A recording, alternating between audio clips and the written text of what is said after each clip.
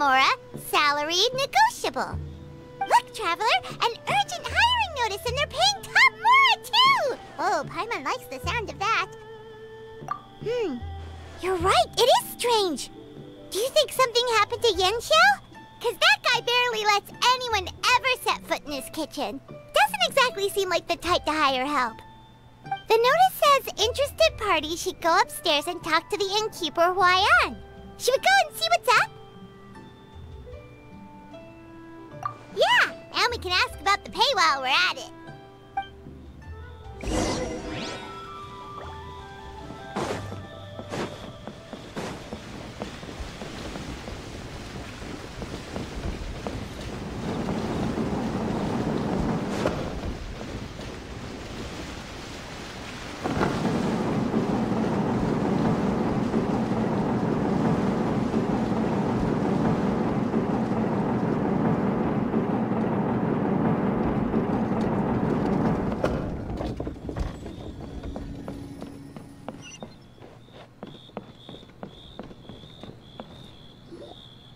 Boss, there's really no need for this. It's just a little burn, that's all.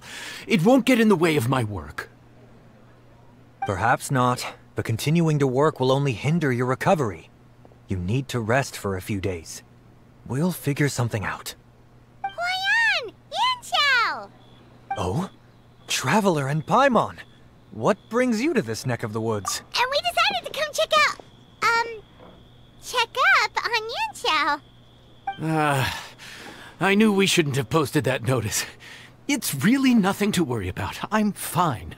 I swear. How kind of you. My thanks to you both. And thanks on Yanxiao's behalf, too. There's nothing to be embarrassed about, Yanxiao. Just tell them what happened. Oh, all right. Well, basically, we had a lot of guests pouring in for the lantern ride. Things got busy, I started rushing, and I ended up accidentally burning my hand while plating a dish. Well, you know what they say.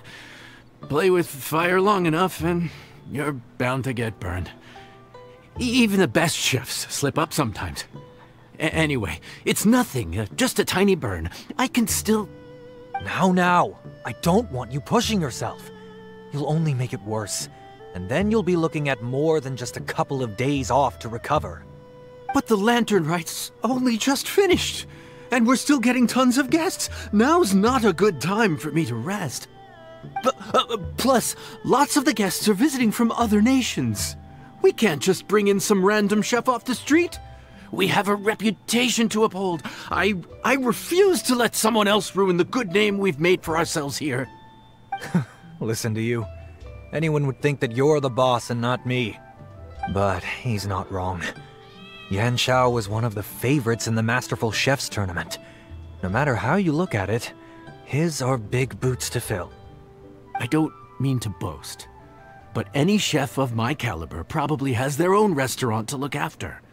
It's not going to be easy to find someone who's got the skills and has the time to help us out. Looks like we might have to increase the pay we're offering even further. Do we know anyone that's a good chef and has the time to help out? Oh, of course, you! Oh, right. Yes. Now I think about it, I do recall hearing good things about your cooking ability. I suppose I'd added you to my mental list of people who can hold their own in a combat situation, but forgot you can cook. Why are you even keeping a mental list of people who can fight? Maybe a story for another time. More importantly, I'm sure Yanxiao would be comfortable leaving his kitchen in your hands, if anyone's. What do you think, Yanxiao? Well, since it's you, I suppose that's better than anyone else. What do you think, Traveler? Should we do it?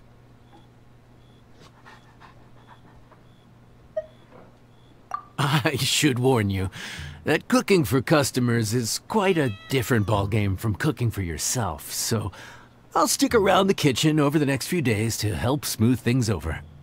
Oh, so he's not leaving the kitchen after all? I believe there's some spare kitchenware here at the inn. Boss, would you mind? Of course, of course. I'll take care of it.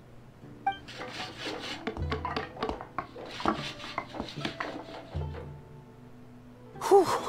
All done. Come, take a look. This was made with your measurements in mind. Ah, it's nothing. A little handicraft and elbow grease goes a long way. All right, Yanxiao. I'll leave you to take it from here. You really went to all the trouble of building a new stovetop? What was wrong with the original? Boy, you really hate when people touch your stuff, huh? No, it's nothing like that. As Boss always says, hire who you trust and trust who you hire. I just thought the original setup might be a little, tall for you. Anyway, as I was saying, cooking for guests is different from cooking for yourself. Not only do you have to execute on taste, aroma, and appearance, but you also need to ensure speed, precision, and consistency. Having the right equipment is a big part of that. Ill-suited equipment doesn't just make the job more tiring, it also slows you down. And paying customers don't have unlimited patience. Sometimes cooking is all about being well prepared. That's how you ensure speed. Okay, and what about precision and consistency? Precision all comes down to using your eyes. Where to slice into a particular cut of meat, how much oil to use, how to tell when a dish is done cooking. When you cook for yourself, you can always add salt if it's too bland or add water if it's too salty. You can tweak the taste as you go, but in a restaurant, there's not that much room for trial and error. Worst case scenario, Paimon can deal with any subpar dishes by making sure they get properly disposed of. The final thing you have to focus on is consistency. You have to be able to handle the most challenging orders with the same level of technique and skill as the easiest ones. This is particularly important when you have guests from all over, each with their own tastes and preferences. You have to cater to their own dietary needs, while also giving them the opportunity to enjoy our local delicacies. This last point is making Paimon's head spin. Don't worry.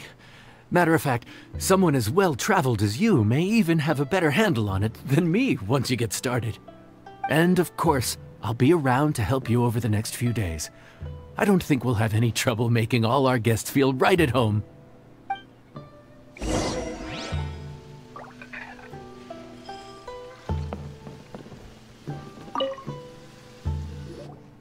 There's no time to lose, so let's get started. I imagine you probably have a good handle on the cooking side of things already. What you need to pay attention to is remembering each table's order. Try not to get them mixed up. Oh, Paimon's memory is like a steel trap. This is gonna be a cinch.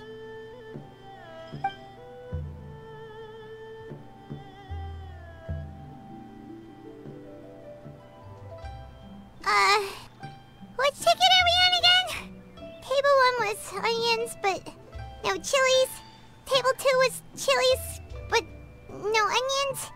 And table 3 was, table 3 was chilies, but hold the chilies? Ah! Was Paimon just sleep floating?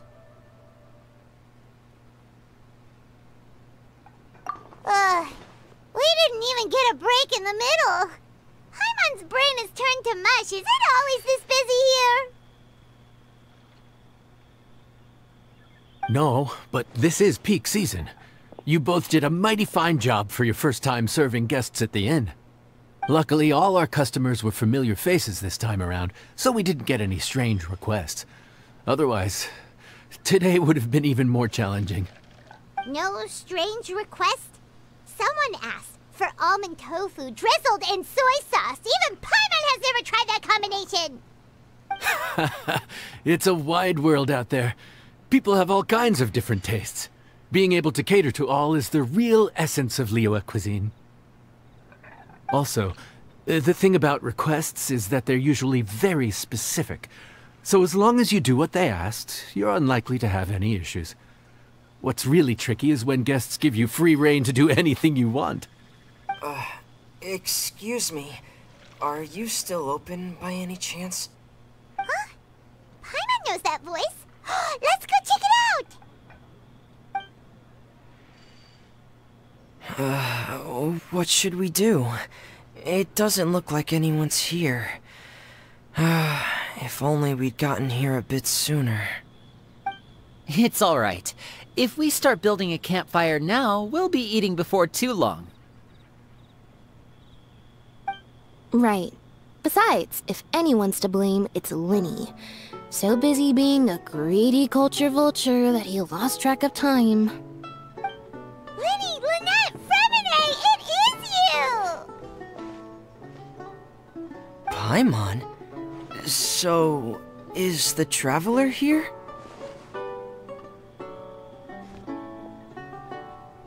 Traveler, Paimon! What a nice surprise! Paimon was gonna say the same thing! We're just lending a helping hand at the inn.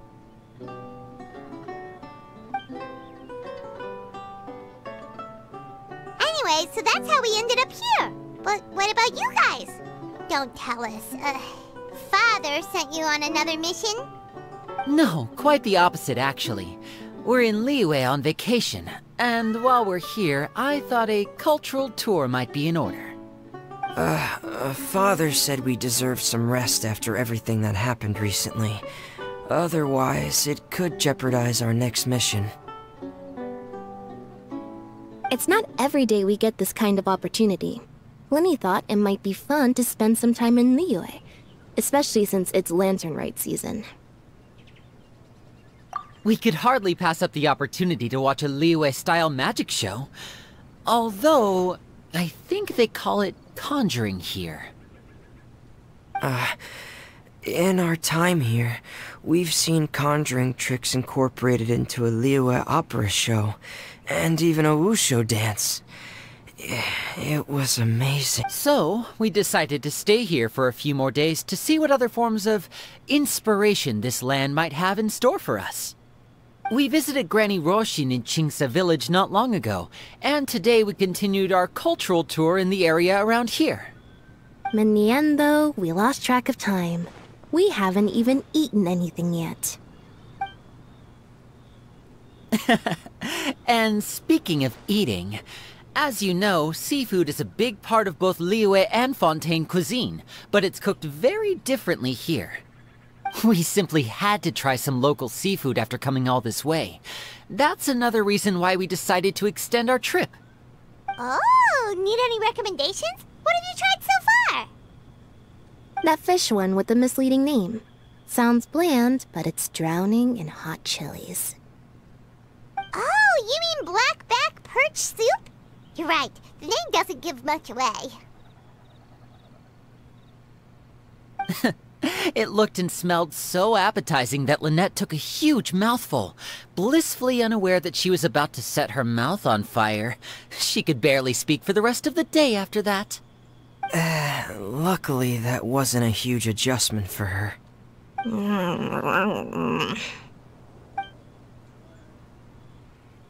What? Aren't you guys hungry too? Yes, a little. Yes, I'm ready to eat.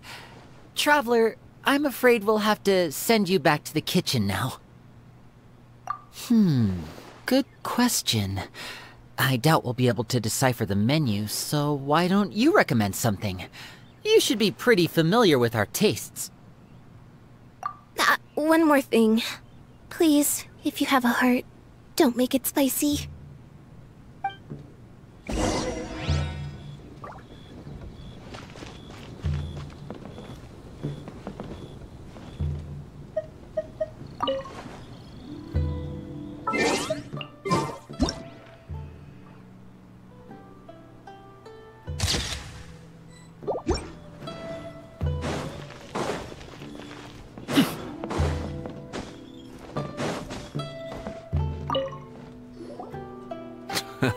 Fontaine, huh?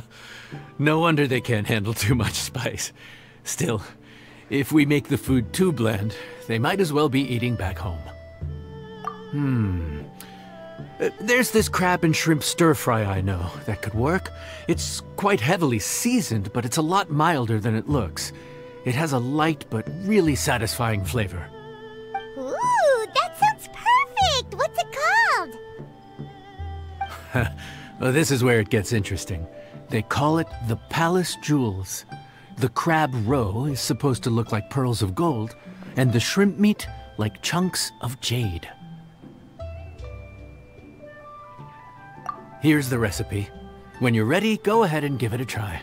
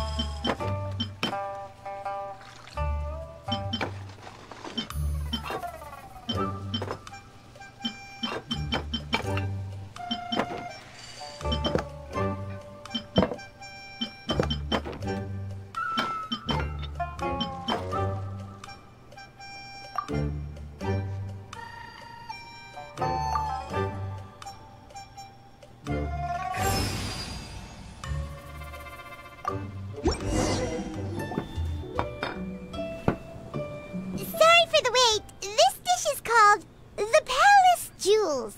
Enjoy!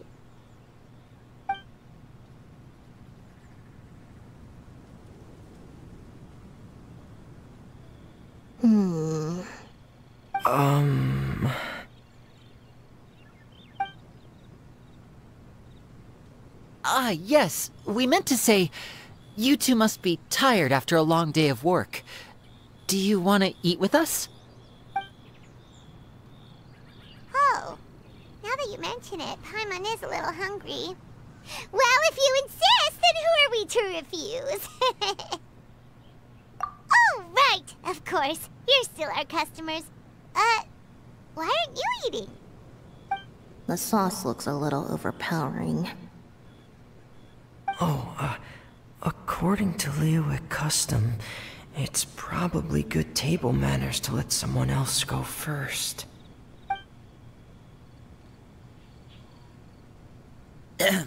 Looks delicious, traveler. I guess I'll dig in first. Here goes. What is it? Do you need some water? No. It's delicious. The flavor is so pure. It's drenched in sauce, but somehow it just enhances the natural flavor of the seafood. Try it for yourselves. Alright.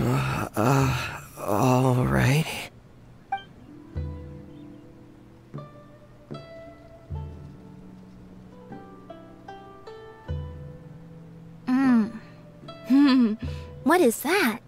Crab roe? Yep, you have quite the palate, Lynette. No wonder it pairs so well with the shrimp meat. I've never seen it prepared this way before. According to the creator, chewy crab complements succulent shrimp, making a spectacular seafood ensemble with a succulent flavor and luscious mouthfeel. The crab roe glitters like pearls of gold, and the shrimp shines like chunks of jade. Hence its name, the Palace Jewels. So that's where the name comes from. Huh. I suppose it's quite fitting then. Huh. Was Paimon always this well-spoken? This dish must be right up your alley, Lynette. Huh? It's half gone already? When did that happen? I heard that in Liyue, the biggest compliment you can pay to the chef is to leave a clean plate. It's delicious. Thank you ever so much. Wait, don't fight over it! Hey, leave some for Paimon!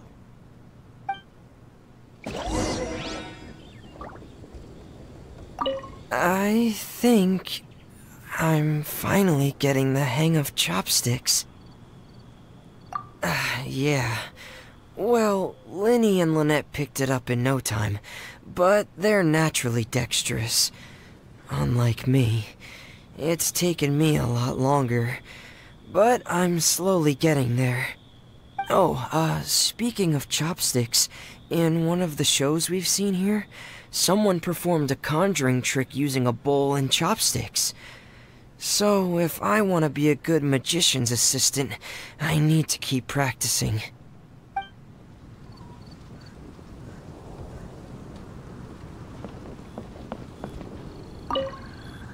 Lynette's not usually so forthcoming about what she likes.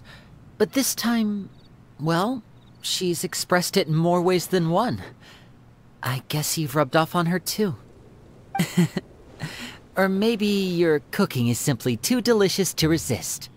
The next time our paths cross in Fontaine, you'll have to fire up your cooking skills for my other siblings as well. How does that sound, oh great master chef? Oh yeah? Well then, I'll have to clear my schedule.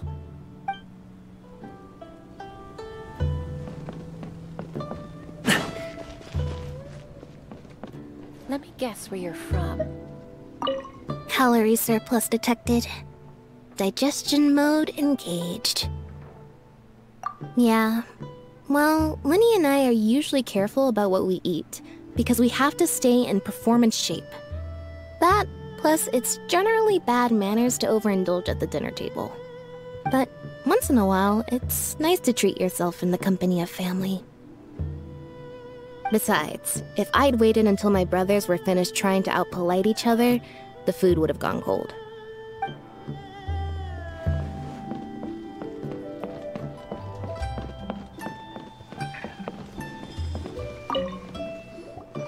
So your friends like the dish, huh? Well done.